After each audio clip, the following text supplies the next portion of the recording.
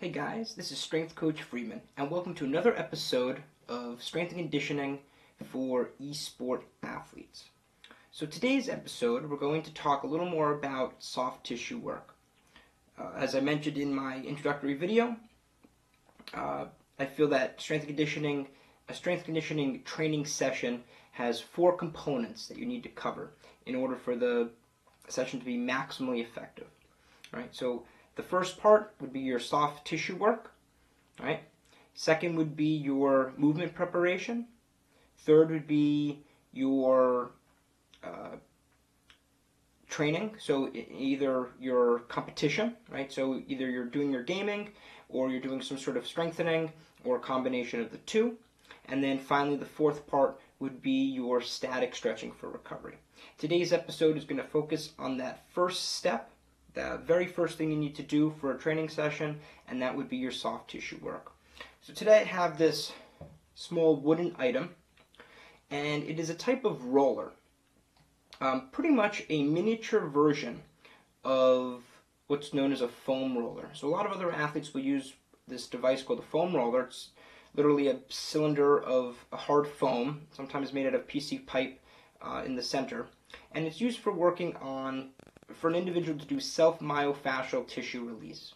So pretty much you lay on it, and it's kind of like a self-massage where you can kind of determine, if you have any trigger points, do you have any knotted areas, and you just use your body weight to roll on this item to pretty much work out those trigger points prior to activity.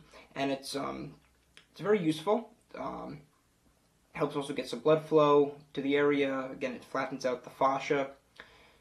In one of my classes that I took at school, we actually did like a little mini test where we had different groups. One group only did foam rolling, one group only did dynamic warm-ups, and one group did both. And we measured a few different, we measured the individual's range of motion before and after doing each.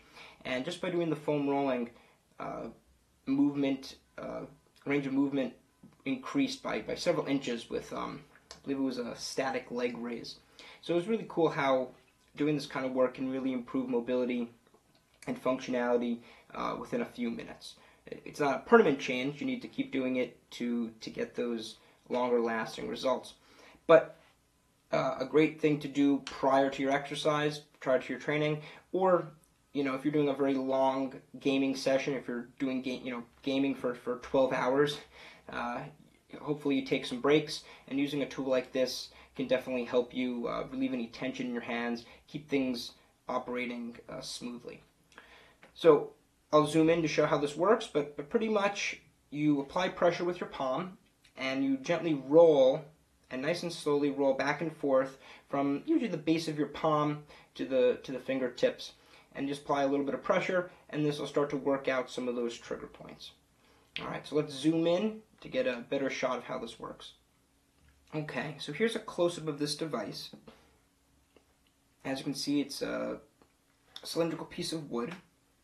It's got some rubber on the ends to allow it to roll. It's very easy to use. Pretty much you're going to take your hand, starting with the palm, base of the palm. You're going to apply some light pressure, and then you're going to slowly draw the hand back towards yourself, ideally at a rate of about 4 seconds per inch. And all the way down to the tips of the fingers, and then roll it all the way back. Pretty simple. You're looking for trigger points, so look for any sensitive spots that may just feel a little bit knotted or tight. When you find those, stop and press into them a little bit longer. Okay, some spots like down here I feel are pretty knotted, right at the base of my palm. So again, I recommend using that 3 to 5 breath method, about 20 seconds. So deep breath in, deep breath out, and go for about 3 to 5 of those deep breaths. Okay, you can also kind of speed it up a little bit. Again, first I recommend going slow, but if you want, you can kind of do some faster rolls. Try working into the different parts of your hand, right? So you can work onto the fingers, work onto the outside of the hand a little bit. Kind of work in at different angles. Again, you can do some fast, but also come back and remember to go slow.